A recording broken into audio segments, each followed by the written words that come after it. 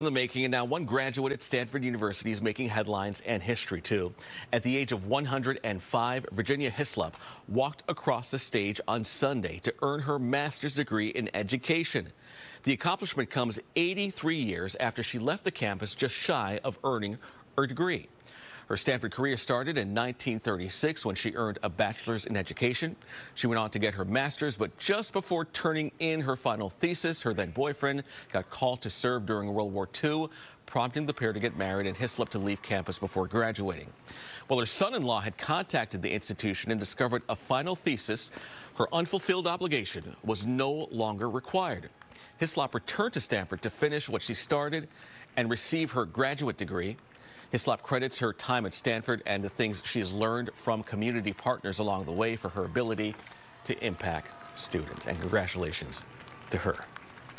All right, let's turn things over now to